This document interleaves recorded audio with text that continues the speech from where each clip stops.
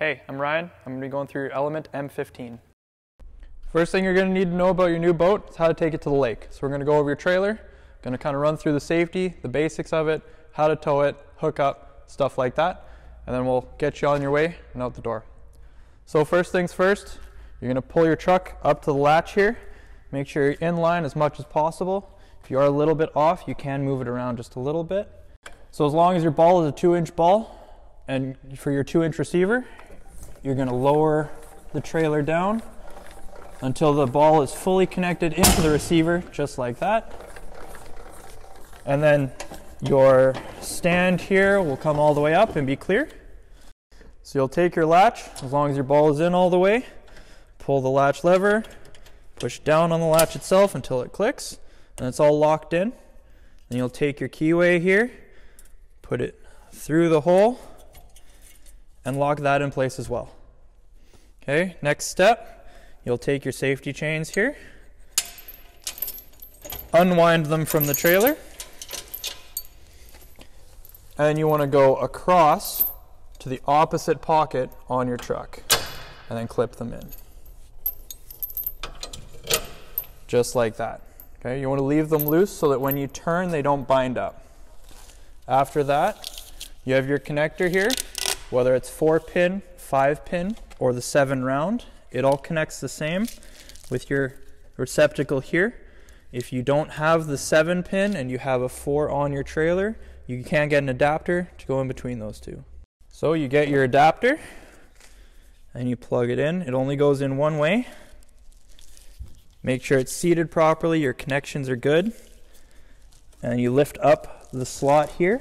This also only goes in one way. You have a slot up top. You push that in all the way and make sure it's there. And then this will sit on top and lock it in place. Okay? You want to make sure everything's connected. All these are hooked up. So part of your safety checklist for traveling with your boat is you're going to make sure that your winch is really tight with the hook on your boat here up against the roller. You want to make sure that it is all the way, it won't move, and this won't bounce when you're going down the highway. Okay?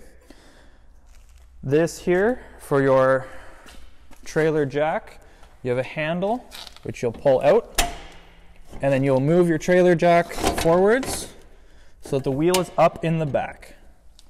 So if the trailer jack falls for any reason, your wheel will just spin and it won't cause any damage to it.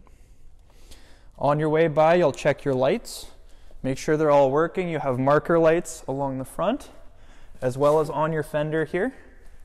And we'll get to your wheel. So your wheel tire pressures should be on a sticker in the front, or they should be around 50 to 60 psi maximum. You're also going to want to pull your bearing buddy cap and check to make sure that the oil is, or the grease is fully in, and you have greased it and is moving freely and good to go. You can check it every now and then. It doesn't have to be all the time. If you go out of the water and you notice something's running, then you should check it for sure. Okay? You can keep going around the side of the boat here. You'll check your marker lights on the back as well. The lights on the truck are on the running light setting, so then all of your lights should be lit up. You're going to need a second person to help you out, either in the truck or back here, to make sure that your brake lights work and your turn signals work. So you can get the person in the truck to check your brake lights, make sure they all come on, and then you're going to want to check left turn signal and right turn signal and make sure everything's functioning properly. These here are your transom straps. They go from your boat to your trailer, so you're going to check and make sure these are tight. You have Velcro on the front to release the strap here, and then you release it just by lifting this lever. You want to pull it just a little bit snug, and then you'll tighten down this lever right here until it clicks, just like that. Then you can bundle up the extra slack on itself, and then use the Velcro to hold it in place. Once it's all tucked away, you can grab on it and make sure it's not going anywhere. Okay? You're going to check and see if your motor is trimmed all the way up. If you have a transom saver or you have a trim lock on the other side, you want to make sure it is on either of those to protect it from bouncing down the highway. So we're going to be going over your motor. This is for any Mercury 50 and 60 4-stroke outboard. They run the same chassis, basically the same thing. So if you have either one of those, this will help you out. So for starters, you have a trim switch on the cowl right here, just underneath it. It goes up and down. As well as with your trim switch, you have a trim lock right here. So when you're traveling, you're going to want to trim your motor all the way up, just like this. And you have a trim lock here. You push in the trim lock and come all the way up until you see this notch here. And you'll trim it down until it locks. Now it's ready for travel. It won't bounce around. So when you're working on the motor itself, first thing you're going to do is take off the cowl. There's a latch in the back. Pull out on the latch and it'll pop up. You have a handle right here. And if you lift up and come forward with it, then you can take your cowl straight off.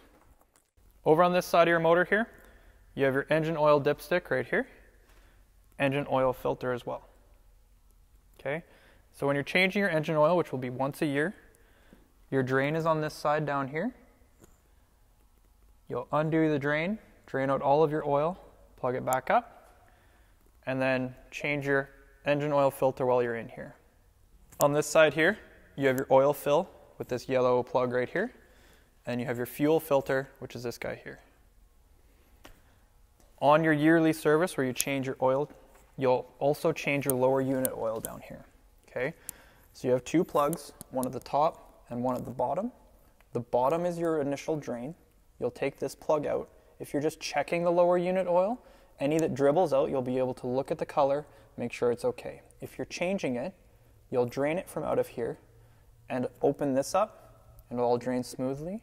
Then when you're ready to put it back in, you'll pump oil up through this plug here and until it starts coming out this time.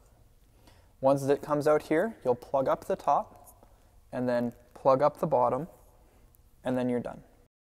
Maintenance schedule and service schedule is up top. Every year you're going to change your engine oil and filter and your lower unit oil. Every 3 years, you're going to do your impeller, your fuel filter, and then you're also going to check and change your spark plugs. To put your cowl back on, you're going to hold it in both hands here, put it over top, slide it all the way down, and you're going to push the front backwards until it seats properly. Then when you have it kind of where it needs to be, you'll grab the top and push down until it clicks, just like that. Now the cowl's on. When you start up your motor and your motor's running, water will come out of the telltale here, making sure that it's going through the motor, cooling it. So when you see water coming out of here, you know it's working properly. So when you're traveling with your boat, law requires you to have your drain plug out so you don't carry water with you. Okay?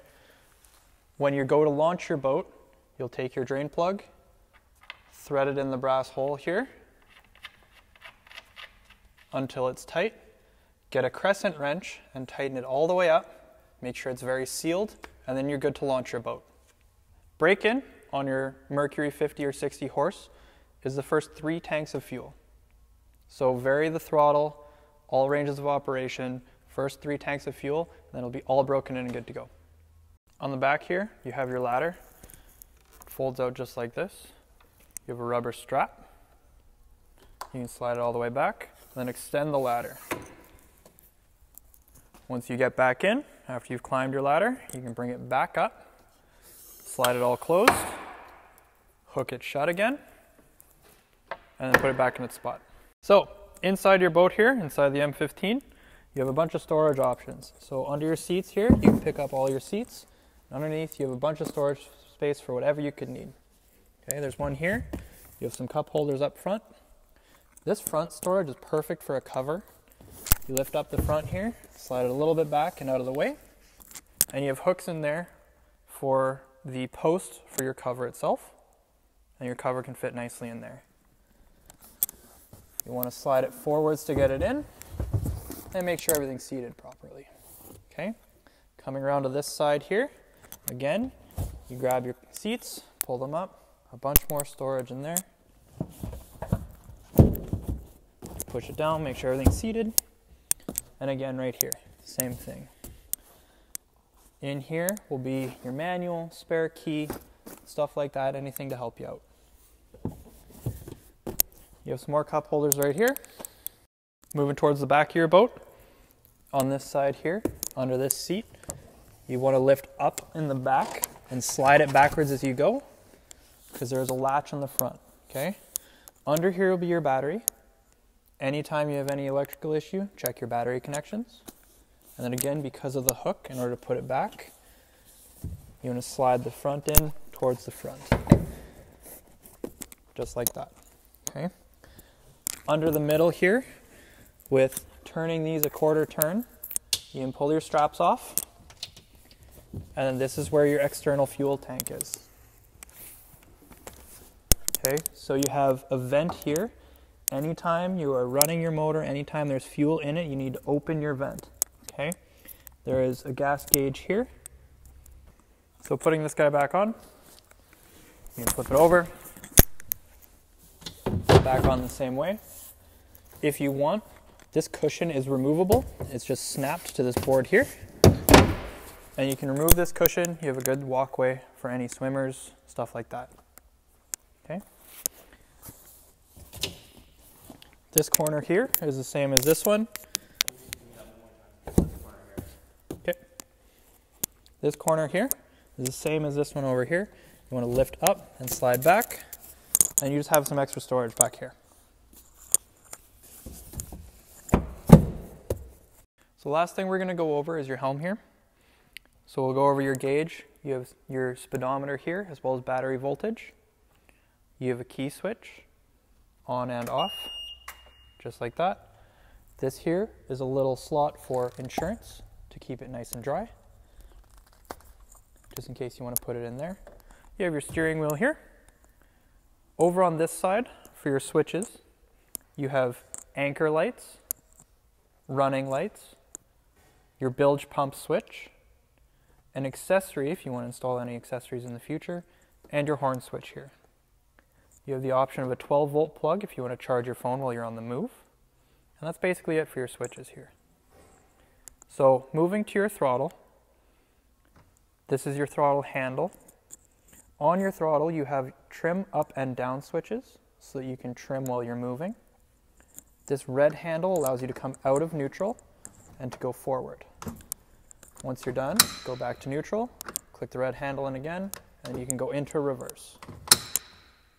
In order to start your unit, you need to make sure that you are in neutral here, and then you have a tether switch.